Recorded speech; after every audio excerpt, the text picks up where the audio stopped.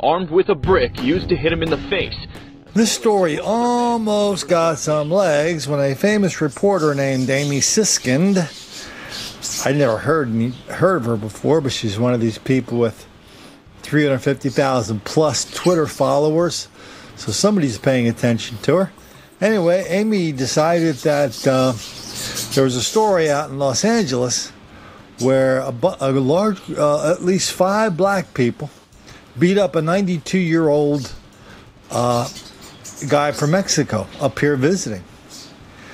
And Amy decided, the people that beat despite video evidence and witnesses, Amy decided that the people who beat the hell out of this Mexican guy were not black, they were white, and it was all the fault of Donald Trump.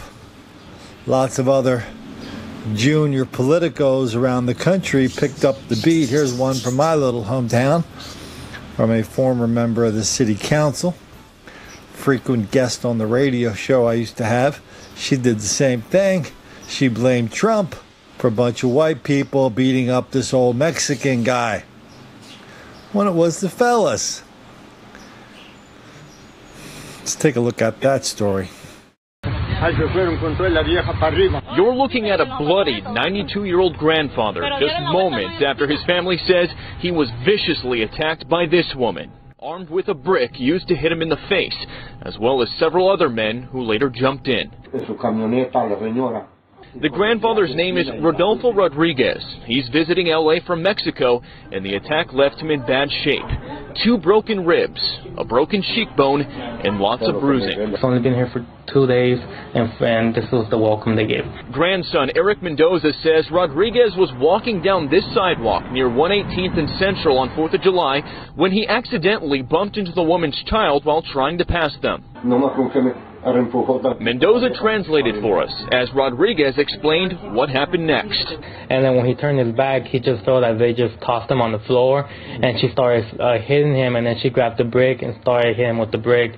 And then out of nowhere, he saw like 3 or 4 other guys just come rushing and just start stomping on him. A puddle of blood on the sidewalk marks the spot where it all went down. He doesn't even remember if he yelled or anything, but all he felt was just a hit.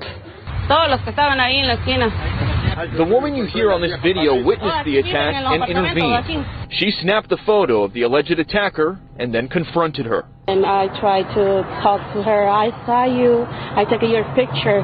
You talked to him with a big block concrete in his face. And that's why I tried to call to the police. She also says the woman and the other attackers made racial comments towards Rodriguez. Go back to your country. Why you here? And bad things like you, something like that, you know. Supposedly they told him to go back to Mexico.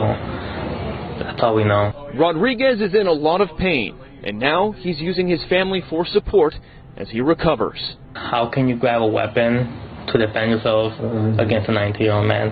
What threat can he actually pose to you for you to grab a weapon and defend yourself? There's no threat. He couldn't even lift that brick if he tried. Anybody who bought this white people beating up Hispanics at random in LA, well, all I can tell you is they haven't read Don't Make the Black Kids Angry or White Girl Bleed a lot. We spent a lot of time there documenting black on Hispanic assault, black on senior assault. It rarely goes the other way around. Hispanics and recent immigrants and visitors from Mexico are victims of targets of assault because it is perceived they have money, they won't fight back, and they will not go to the police. That makes them perfect targets. That makes them targets of deceit by Amy Siskind and my little buddy from my little hometown, who somehow can't get their mind around the fact that black people are all over the country. We've documented this. We're not just saying this. We're not repeating something. I heard something out on the street corner. And we've documented so many times this black on Hispanic violence. They can't get their mind around it.